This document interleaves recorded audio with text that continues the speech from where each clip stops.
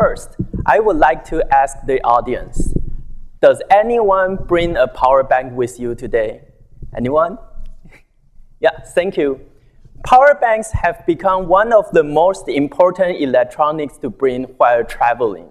And that's actually the presenter's gift we got last year from IMS.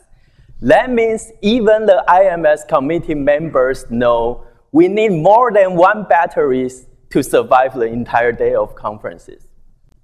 Nowadays, charging stations have become one of the most important infrastructure in public areas, such as airports and conventional centers.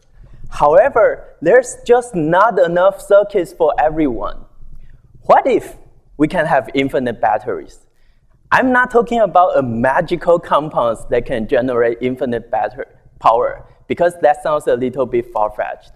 I am proposing an alternate solution, energy harvesting, which distributed power wirelessly.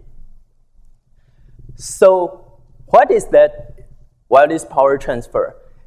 In this Wi-Fi technology, we try to use the Wi-Fi technology to do the not only send the data, but also transfer the wireless power.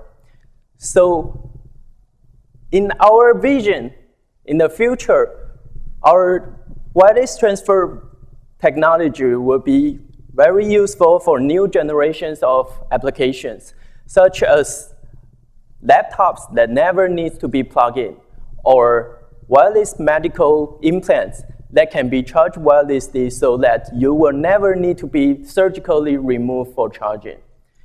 So is that really possible? Surprisingly, we already have the infrastructure that it's compatible to use. That is your everyday Wi-Fi. By modifying the Wi-Fi protocols, we can not only send the data, but also transmit power wirelessly.